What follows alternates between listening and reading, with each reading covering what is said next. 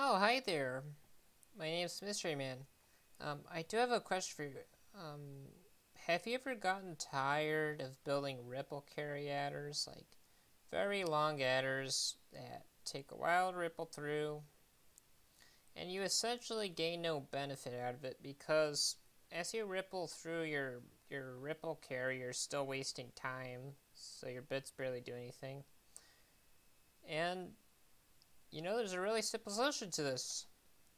The simple solution is we can build a serial ladder. So that's what we're going to do today. I just decided to build a serial ladder and to bring the best of both redstoners together. We kept it solid state, so can't complain about it if it doesn't have pistons now, can you? So yeah, as you can see, I don't just do piston stuff. Okay, so we'll get the acacia log here just to build off of. And I'm going to get some colored wire. So I want these blue wires to represent our carries, or the generate wires. I'll get into it later, but we're going to just start building the Xor Gate. And believe it or not, this is the Xor Gate. There's really nothing to it. Okay, I'll let you look at it. Okay, there you go. So now you've got your Xor Gate. And all you have to do is you just take this wire down, and we're going to hook it up. Make sure this one's on 2 ticks and this one's on 1. But yeah, we're going to hook it up down here. And guess what? Then there's going to be another Xor Gate. There's another Xor Gate here. So we just put it down there. Piece of cake. And now, since we've got our basic XOR structure built, we need to make the AND gate and such. So here's what I'm going to do. I am going to put down some repeaters, like so. And we are going to need to put some blocks there with torches on them. And believe it or not, that's the AND gate. So all I need to do now is I just take the AND gate.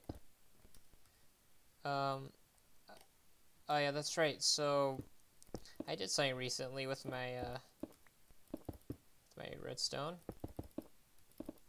I did this instead. It was easier to build. That's why I did that. But these will be on 3 ticks. We'll get to that in a sec. Yeah, but you just connect those up, and now you can string your generate 0 line. And then what we're going to do is we're going to put 3 repeaters in a line, starting from this corner. So just go ahead and put them all on 2 ticks if you can. So that one's on 2. They're all on 2. Then just put redstone dust above it.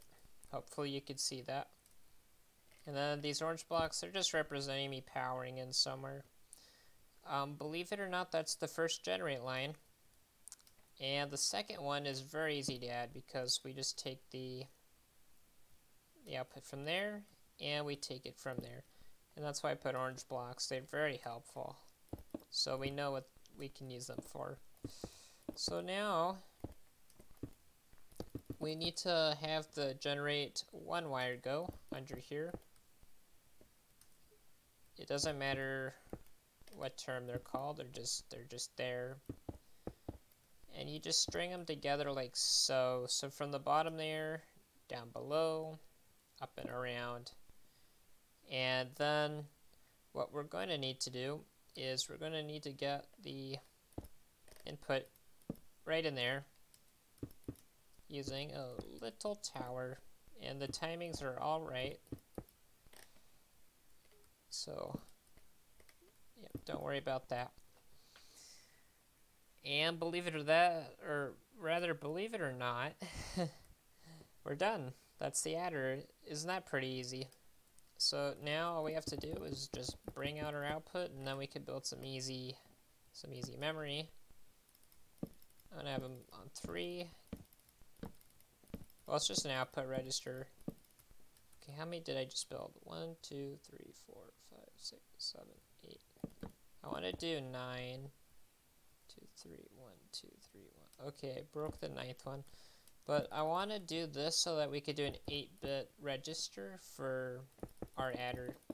So that little adder can actually do an infinitely sized number because it's a serial adder, which means it opens up a lot of possibilities. I mean, you can do wiring. You can do two-way wiring on one wire. That's a great possibility. You'll see how we'll save a number.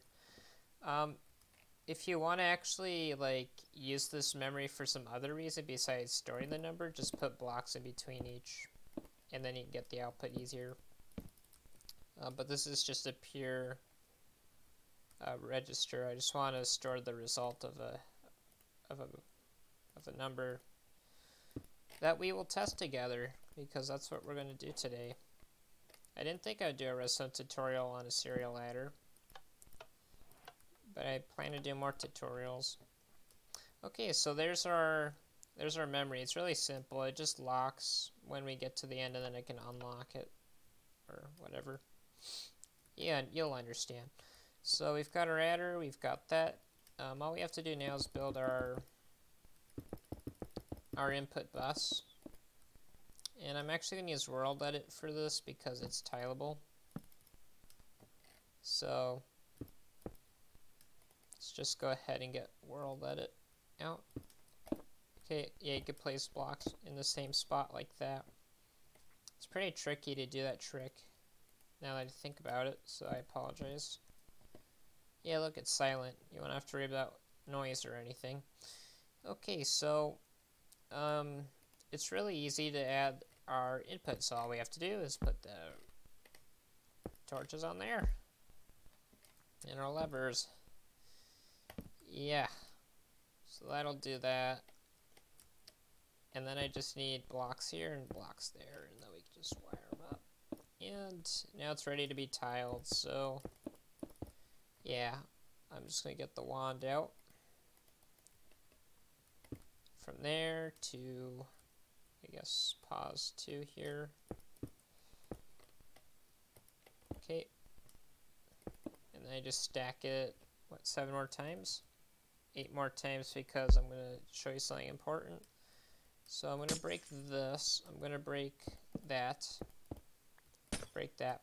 So this bit right here is actually going to be the one that helps us lock our register, as you can see. That's how it locks. I'm going to keep it on for now. Okay, so yeah, we have our, oh yeah, and also you can have a serial input in, and this is also parallel. So this input register is very useful. I just came up with it, but it's really nice. Right now I just have to add a clock signal. And I think the way I'm going to do this is just by fitting it in here. Yeah, so you need some way to actually start the adder, because input. Okay, there we go. And guess what? We're actually done. This is the whole thing. We can start adding numbers. I think the first number I'm going to add is just the traditional number, because I always do that on the YouTube channel. So it's 3 plus 5. And let's get our output of 8. Oh. Looks like I didn't lock it. Speaking of things, I almost forgot to write down the actual data, because we're going to read it off of the repeaters here. Forgive me. But yeah, as you can see, this is actually a pretty fast serial adder.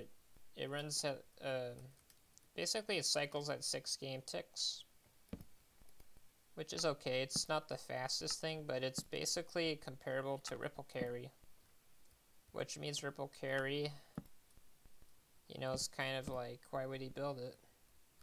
You know, there's no point. 32. Yeah.